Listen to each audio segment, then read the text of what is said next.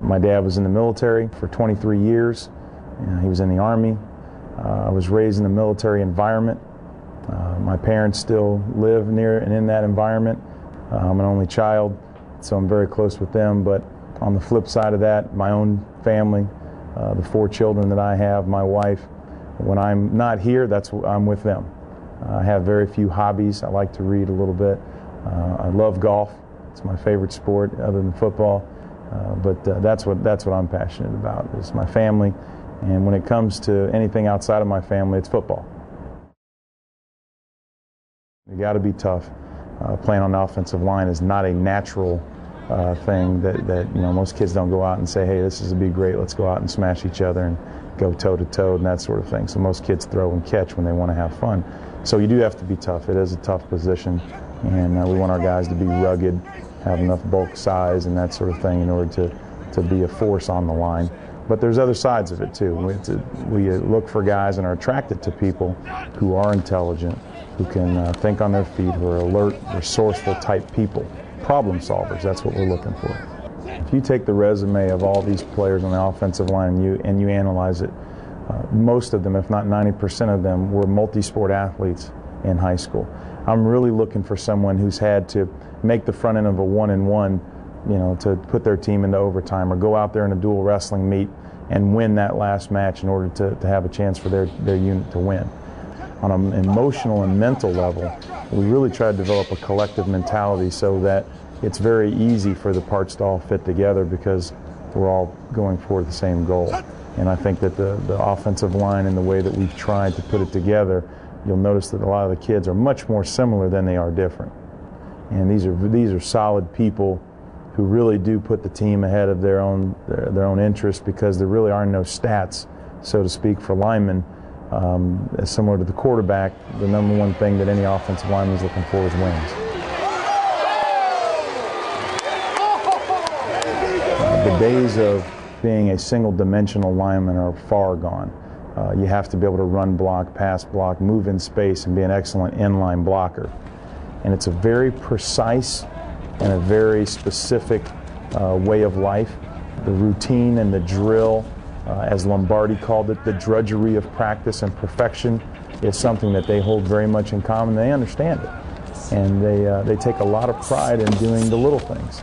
And I've told people many times, if I was going to start a business tomorrow, I would hire graduate assistants and offensive linemen, because no one understands detail, work, and really just seeing a job through and getting it done and being creative. I think that when the running back runs for yards and is successful, the offensive line specifically take a lot of pride in that. When the quarterback goes through a game and is not sacked, that group takes a tremendous amount of pride in that. And they feel a lot of disappointment and are prone to really frustration if they can't perform the way they want to.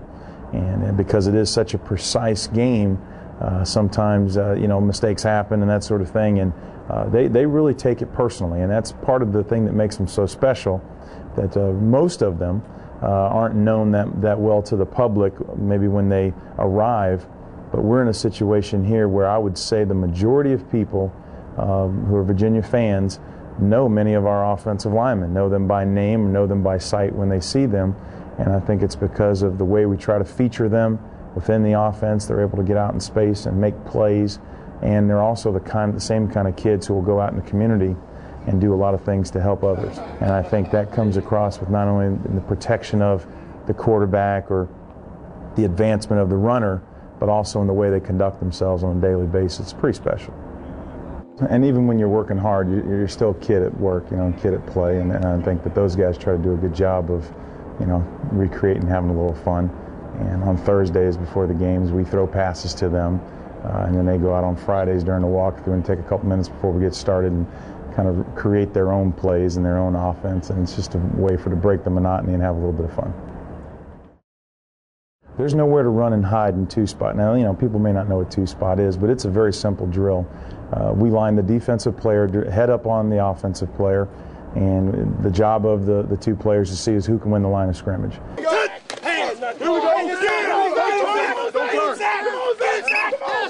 Turn your pad, Chris! Turn your pad! Hey, that's it, touchdown!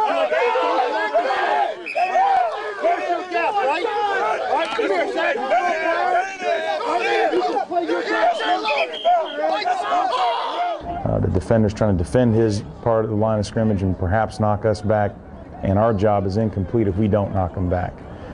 A lot of players here have been formed and really broken through and become good players in that drill. And the confidence, all the work that Evan Marcus does with them in the off season is tremendous. When they can put it to use in that drill, that really helps their confidence level go through the roof. And I think that's why you saw a lot of our players have a good chance to help us rush the ball quite a bit this year and get up to the top. I think it goes back to being on the free throw line or going out in that wrestling meet or having to stand over that putt, and to be on display and perform in front of your peers is an unbelievable boost to any player's confidence. And I think that we try to create an environment of competition here. Competition is what drives people. It's really a terrific drill. I like it, and anybody who's been to our practices knows that I'm really trying to encourage the player to really show his wares, because Evan and myself and Coach Groh, we know how the player has worked in the off season. We just want his teammates to show how much he's put into it by being able to knock them back, and that's the most important thing. My background, the people who've influenced me in coaching, is very clear that the job of the offensive coordinator is to get his staff to communicate, just to get people to talk. It's not my offense, it's not anyone's offense, it's Virginia's offense. So the job of the coordinator really is to just encourage that dialogue and to really, if you will, be a moderator for the ideas. And someone has to make the final decision, someone has to write the script or type up the game plan and make the call. But I would say that most of the work and the most important work of the coordinator comes in early in the week, particularly Sunday, when you've put your game to rest.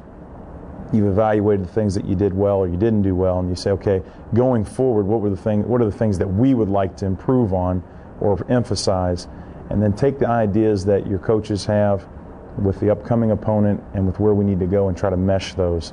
And that's where the title comes from and the word comes from, trying to coordinate that.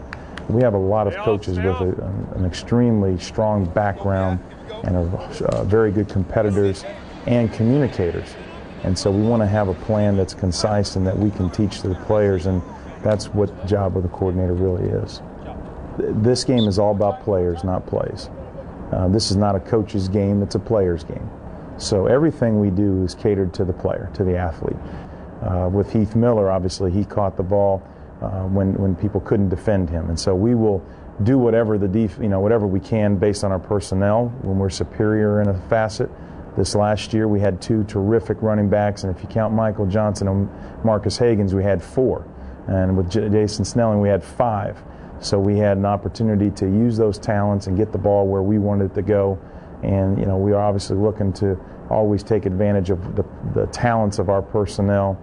And really that dictates what style of offense we play in a particular year. We have a form, we have a method, but within that we don't have any walls or barriers on what we can do, and we're always wanting to take advantage of the personnel and the talent that's on hand.